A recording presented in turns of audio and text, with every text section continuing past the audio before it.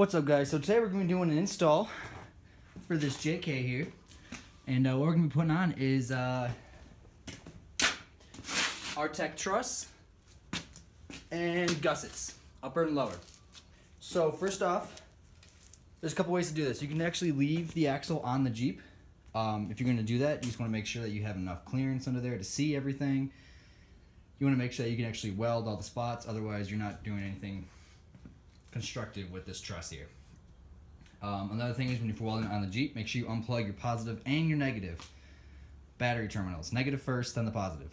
This is because when you have electricity going through your axle, you don't want to short circuit your Jeep, and TIPMs are not cheap, and new batteries are not cheap, and blah blah. So just unplug it. But what I like to do is pull the entire axle. It takes 45 minutes. That way I can get inside welds, outside welds, weld everything, see everything, know if I missed a spot, and I don't have to sit there and lay under the Jeep and try to fight all of this. So first step is, once you get all that out, for the truss, you'll know if it's Artec, it's a jigsaw. There's about 9 pieces here. And what you want to do is just get them all laid out on here. And what I like to do is mark on the axle where exactly everything contacts, because we have to clean right there. If you try to weld over the paint and dirt, you're not going to get a clean weld, and it's just not going to be a happy time for you. So, get those guys marked, then we'll be able to pull that off. Now, I also am doing gussets here, which is upper piece for your knuckle, for your little seed knuckle here. If you know JKs, you know that these guys bend really easily. So the top piece, you can see, fits right in. It's got these bends that are meant to go with your outer axle. Then there's a lower. The lowers are different. The tops are the same, but the lowers are different. If you look closely, you see this one's got this bend right here, or this angle. This one's smooth. What that is for your sway bar here. So you go ahead, and you'll see it fits around that sway bar link. So again, we're going to go mark around here, figure out where we need to clean off with a wire wheel or a flat disc, get it nice and smooth. Then we're going to go ahead and I'm going to tack the bottoms on. You don't need to do the top just yet, but you don't want to fully weld the bottom on right away. You want to make sure that the top stays on it for at least a little bit, because when you weld, it actually warps the metal and will make it move. You don't want to have to weld the entire thing, and then it turns out you can't even fit your top on. So what I do is I tack the bottom into place and everything. I'll pull the top guy off. I'll put a couple welds. I'll be switching off. When you're welding, just do a couple spots here. Go ahead and do a couple spots over here. A couple spots on this side. About an inch weld over here. Inch weld here, inch there, and just keep switching off. You don't want to put too much heat on this axle because it can warp it, and no one's going to be happy then. So that's pretty much that. Once you guys get this guy welded on, once you start welding these guys permanently, you can actually weld this top piece on. Now for the center, because this is cast, it's not just mild steel like the axle tubing is, welding there is going to be perfect. If you weld on here, chances are it's going to look great, but you're going to notice there's a good chance that it may crack. So the smart thing to do here is get a torch, heat it up right here, right before you weld, and then lay down some small welds, be moving around because that'll transfer the heat around.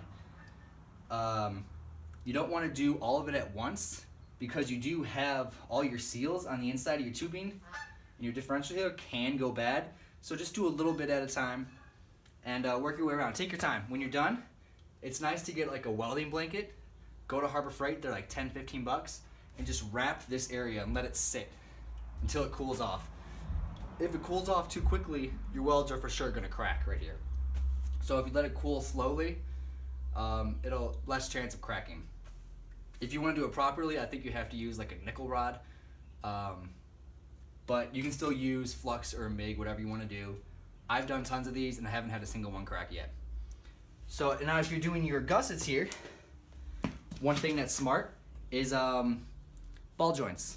Factory ball joints are going to go bad. There's no way around it. They're going to go bad. So either A, get replacements at the same time you're doing your gussets, because it's just easy because everything's off. Or B, have broken gussets in the end. So what you want to do here is you don't want to weld too much. If you decide you're going to be keeping these ball joints, or if you already have nice ones like Synergy or Dynatrac and you don't want to press them out, weld slowly. Too much heat will ruin your ball joints. So just do 1/2 inch over here, put a wet rag over it. Put a couple tacks, get everything into place. Put a wet rag after you do a weld. Go to the other side. After you do that one, put a wet rag on top of it. Just let it sit here so it keeps this guy cold. I don't want to say cold, but it keeps it from getting red hot from the welding. And just work your way around until you finally get everything done. And then again, keep a rag on your ball joints. You do not want them going bad. So that's pretty much it. We're going to go ahead and get everything cleaned off and get it tacked on and get ready to go. Alright guys, what's up? So we just finished up putting the truss and the gussets on. Customer wanted the truss to be red, so hit that with some spray paint. But this is basically it.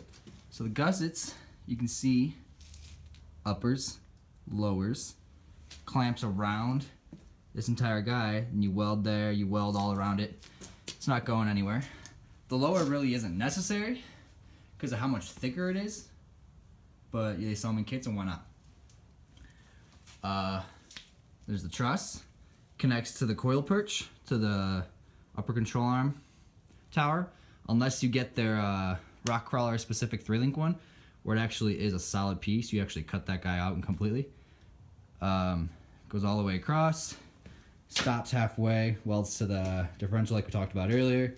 Second one goes on, same thing. Gussets. Great kit. It's cheap insurance. Trusses, axles bend. It happens. The tubing's not that thick. And these are more of like a hybrid 44, where it's a 44 differential, but the rest is all 30. Yeah, but it's a great kit. I highly recommend it for everyone.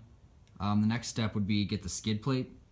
I mean the lower control arm skids, which I would highly recommend, just because if you hit those guys and it bashes out, your weld's either going to break and you're going to lose your whole mount, or you're just going to have some bad time with your control arm.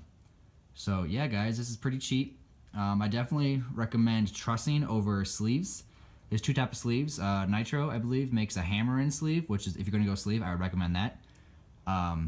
Bunch of other companies make welding, where you weld holes throughout the entire tubing, and then you put in your new tube on the inside, and then you rosette weld all the way around.